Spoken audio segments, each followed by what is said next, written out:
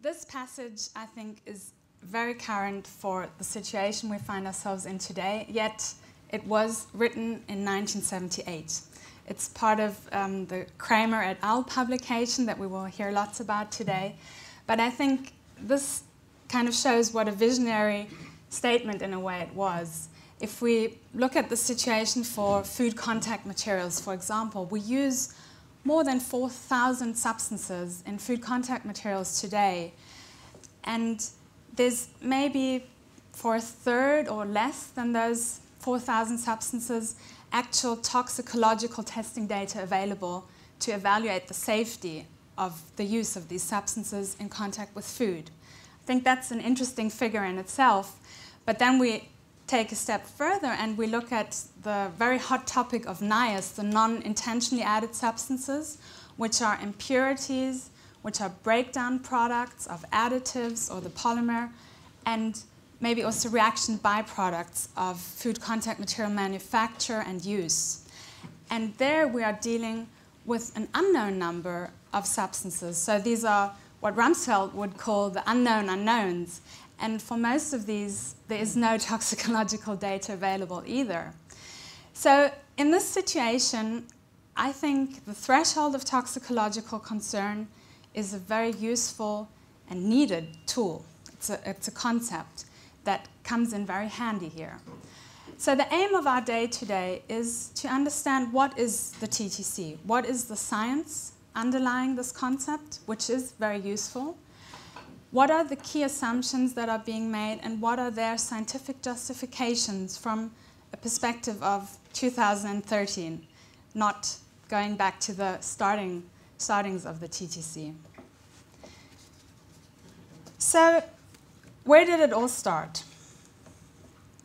This is a timeline chart that my colleague Birgit Goyke produced, and it just gives you an idea of how old the idea of TTC actually is. It goes back 46 years, 1967. I won't go into all the details just now, but we'll go step by step. So what actually sparked the initial idea? This was even further back in 1958, the Food and Drug Amendment Act. Now this amendment in the US law included a provision that all indirect food additives, so substances that are present in food contact materials and that can migrate into food, must be tested for their safety. And at the time, that meant doing animal tests, 2-year chronic toxicity studies, very expensive, a lot of effort. Now, of course, this was a big challenge to the manufacturers of food contact materials. And there was an acceptance that, of course, you only look for the substances that you can actually detect, so the ones that migrate and you can measure that. That's a limit that has changed over the years, obviously, with innovation in analytical chemistry. In 1967, J.P. Frawley of Hercules Incorporated, a chemical manufacturer in the US, published a paper called Scientific Evidence and Common Sense as a basis for food packaging regulations. And he proposed this threshold for safety testing based on an analysis of 220 substances for which he had chronic feeding data.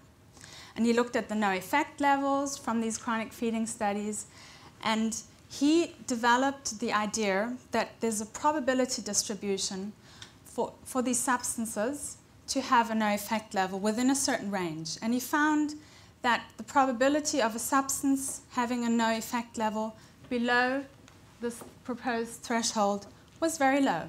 So he said, okay, if we have an unknown substance, we have no tox data for that substance, the probability that it causes an effect below 100 ppm is very low. That was the start of the TTC idea, actually. Of course, he excluded some groups, heavy metals and pesticides. Then in 1995, the FDA got a new rule called the threshold of regulation. And that actually goes back to this idea by Frawley that there is a probability distribution for unknown chemicals to cause an effect at a certain threshold. FDA set that threshold at 0.5 ppb. So that's 4 orders of magnitude below what Frawley proposed 30 years earlier. So that, of course, already gives you an indication of how much analytical detection sensitivity increased over those decades.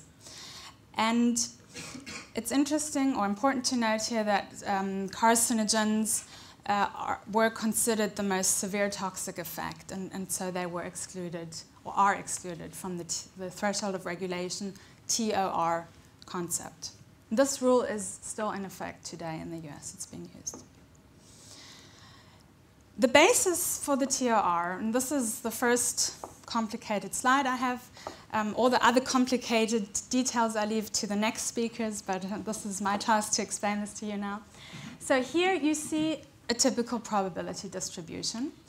These are data points from chronic carcinogenicity studies done in rodents, where 3 groups were used, so control group, half maximum tolerated dose and maximum tolerated dose, and then it was estimated what the dose was to cause cancer in 50% of the test animals. So it's what is called the TD50, the tumorigenic dose 50. And so it's a probability of 1 in 2 that at any of these given concentrations, you will have cancer in your test animal. And so on the y-axis here, you can see the number of carcinogens that were found after analyzing a database of about 450 substances. And on the x-axis, this is a little bit complicated, I'll just explain it. It's the potency index. So on the left, you have the most toxic substances, where you have the lowest TD50, so the lowest dose to cause cancer in 50% of your animals. And on the right here, you have the weakest, the least toxic substances. And this is the probability distribution. Now, what scientists working at the FDA, and that's Alan Rulis and others did, was they extrapolated this to the human situation. So they set an acceptable risk for cancer incidence in the human population of 1 in a million. This is 1 in 2. They divided these data by 500,000, and then they got the same distribution, just here the x-axis changed. And then they said, okay, here this is the dietary concentration, 0.5 ppb, and the probability of an unknown chemical increasing the cancer risk of 1 in a million at a dietary intake of 0.5 ppb is 37%. In other words, you have a certainty of 63% that an unknown chemical will not increase the risk of cancer in your human population. Right? Okay, I'm looking at my colleague because carcinogens. These are only carcinogens. Yes, only carcinogens. Yeah, exactly. Thanks. So I think what's interesting here for me, I haven't worked on chronic carcinogenicity. I've worked on other endpoints. There were no safety factors used to extrapolate from the animal data to the human data. That's one point that I just want to make here. It's common for this type of carcinogenicity assessment. Now, let's jump to the next really important development in the TTC, and it's actually a jump back on the timeline to 1978.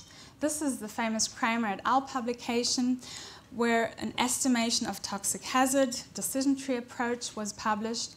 Kramer et al. Had the idea to say, okay, probability distribution, good idea. Let's add another dimension.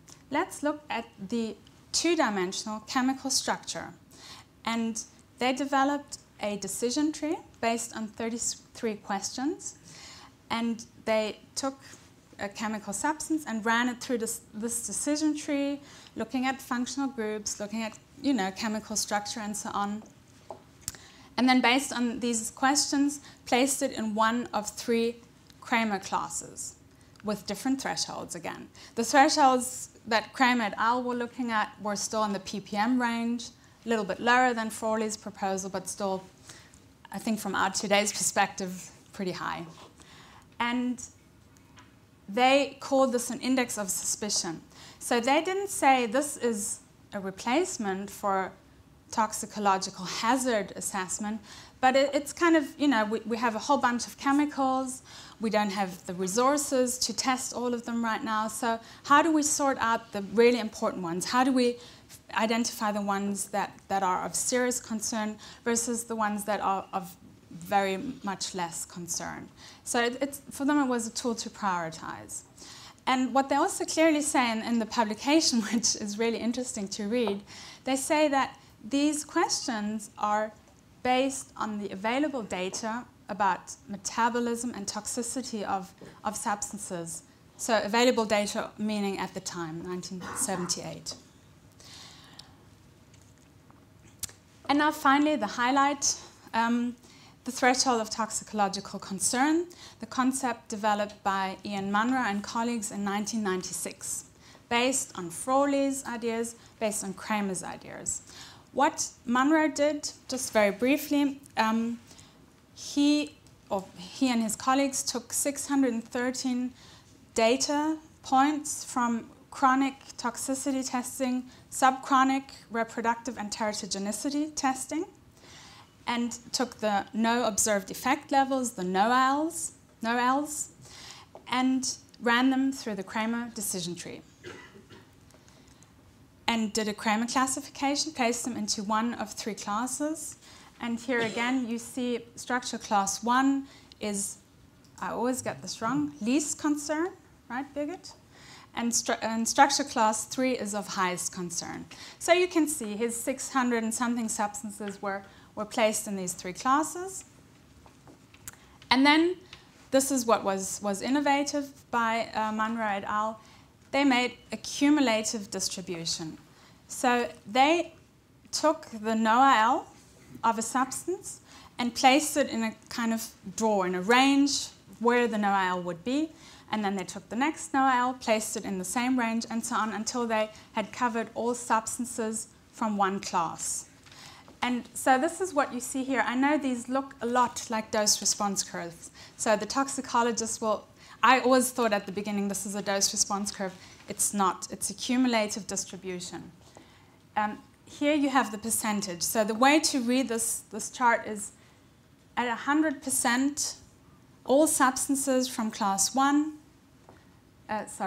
3, you have at least, you have all NOALs of these substances at around 500 milligram per kilogram body weight or below. And so 50% of the substances in this class 1 will have a NOAL which is below 10 milligram per kilogram body weight, and so on. That's how to read this chart. It's a probability, it's a mixture of probability distribution and the NOAL. And so what they then did was they said, okay, let's make a cutoff. We want to have 95% of all substances should be safe. So they drew this red line here. These are 5% of the substances below the red line, 95 above. And where the red line intersects with these three curves, that's where our thresholds of toxicological concern are. And here you can see them. What Munro and colleagues then did was to extrapolate these data, their animal data, to the human situation. They made various assumptions to do that. For one, they assumed that humans weigh 60 kilograms, so you get from kilogram per body weight to kilogram per person. That's a standard assumption. And then they also assumed a safety factor because animals on people and people on people of 100. And so these finally are our thresholds of toxicological concern for human exposure to unknown chemicals through food. Now, there were a few modifications made to the TTC over the years. In 2004, Cruz et al. Proposed to introduce 2 additional thresholds, one for genotoxic carcinogens and one for a special group of chemicals, carbamates and organophosphates, and they also excluded some classes of compounds from using in the TTC due to their known toxicity and risks for human exposure. And then in 2012, and I'm so pleased that EFSA is here today, Claudia Heppner representing EFSA. I'm sure she will talk about the EFSA scientific opinion that was published in July 2012, or not, maybe,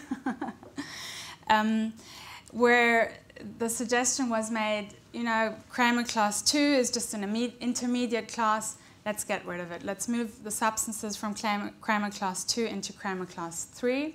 So add a little more conservativeness there, and also excluding further chemical categories. And the one I just want to highlight here is the mixtures of unknown chemical structures, which is of course relevant when we look at NIAS migrating from food contact materials.